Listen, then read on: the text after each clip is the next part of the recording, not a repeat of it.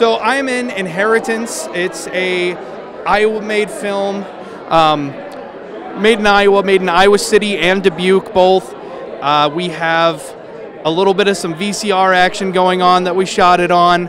It's a horror film, so it's got this nice gritty feel to it, and we're super excited to show it. It's kind of a psychological thriller, and yeah, we're just really excited to be here. The inspiration for it was actually from Alana Swenka, the writer and producer, who kind of wanted to show what a woman's world kind of looks like in the sense of horror and with men who kind of have a little bit too much attachment to certain women, as well as who are maybe a little bit creepy, and dealing with that not only in modern time but also in the past and just everywhere.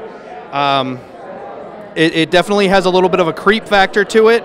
One of my favorite scenes is actually this bit where we have a little bit of a jump scare in the background of a television that gets turned off, and you see a little figure standing behind him.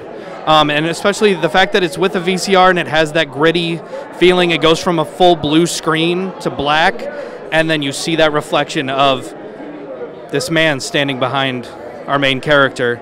And it's just a little bit of a jump, and then there's also a little jump cut that shows some dream sequences that are very very uneasy feeling. It's very uncomfortable, but it's also very good.